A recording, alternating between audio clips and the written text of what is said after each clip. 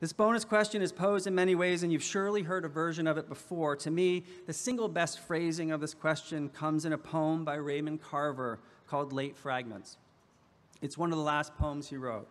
I came across it recently on the very sad occasion of a memorial service for one of my dearest and closest friends, my former law school roommate, Doug Kendall, who died in September at the far too young age of 51. The poem was printed on the back of the program for his memorial, and it starts with this question, what I'm calling the bonus question. And did you get what you wanted out of life, even so? Did you get what you wanted out of life, even so? The even so part of this, to me, captures perfectly the recognition of the pain and disappointment that inevitably make up a full life, but also the hope that life, even so, offers a possibility of joy and contentment.